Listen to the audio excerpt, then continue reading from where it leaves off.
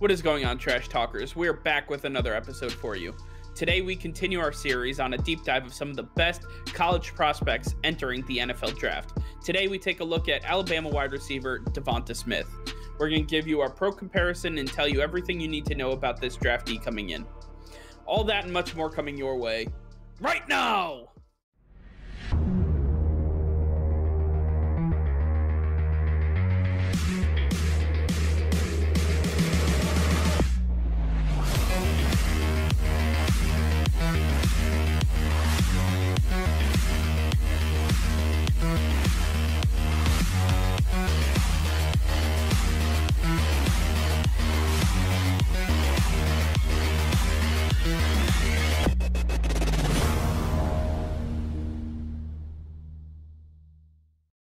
Nick, the NFL draft is upon us, and we continue to take a look at some of the best players that we expect not only to be drafted, but to be drafted early on in the draft. And today, we're taking a look at Alabama wide receiver DeVonta Smith. Yeah, DeVonta Smith's a very, very interesting and great player. He was, of course, our Heisman Trophy winner this past season, and he was the Heisman Trophy winner for a reason. He is not somebody to sleep on, and as of a couple months ago, people were saying he was the best wide receiver in this draft class, and I wouldn't be surprised if he ends up going as the first wide receiver in this draft in 2021, because when you look at it, DeVonta Smith is one of the most precise route runners with top-end speed and hands of glue. He has the entire package. He has the leadership mentality that you want in a player. Nick Saban has talked about his leadership abilities countless times and what he's brought to the Alabama Crimson Tide, and that's exactly what a lot of teams are looking for. The Miami Dolphins have the third pick in this draft class, and earlier this offseason, we saw Brian Flores, the head coach of Miami. He was right by DeVonta Smith, talking all about him, talking about how much he liked him and really couldn't keep his eyes off him, similar to how we saw Urban Meyer with Trevor Lawrence. So I think that we could see DeVonta Smith be one of the early targets in this draft and could be a surprise pick in the top 5. Very interesting, especially because Tua Tagovailoa is the quarterback with the Miami Dolphins. He obviously played with DeVonta Smith, but earlier this offseason, DeVonta Smith said that he actually preferred Mac Jones as his quarterback over Tua Tagovailoa. I don't know if the Dolphins are really interested in bringing that into their locker room, but nonetheless, I'm sure the two would be able to figure it out. Taking a look at DeVonta Smith and his draft profile, he's 6 feet tall. He's 170 pounds, and that seems to be the talking point around him. Everybody's so concerned about how little he weighs. Listen, he has been up against some of the best competition that you could possibly go against throughout his entire life. Whether it was high school or now college, he went through the SEC. He won the Heisman Trophy.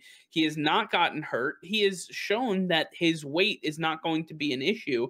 And then when you get to the next level, sure, he might need to put on a few pounds here and there, but that's going to come over time. He's still growing. I mean, he's still a kid.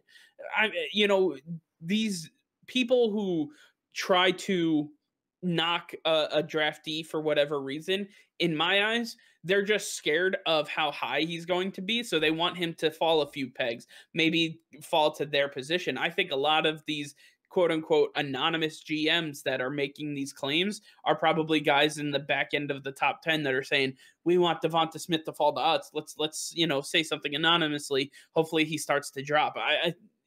Otherwise, none of this really makes any sense. And I truly believe that DeVonta Smith is arguably the best receiver in this draft. And I think he's going to do incredible things at the next level.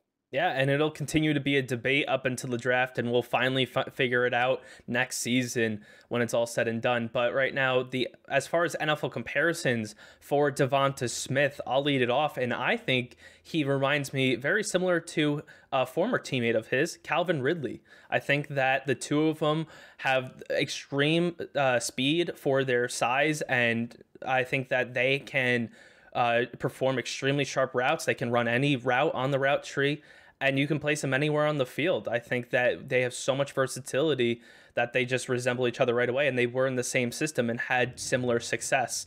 So I think that if you want to know what you're getting in DeVonta Smith, look no further than Calvin Ridley.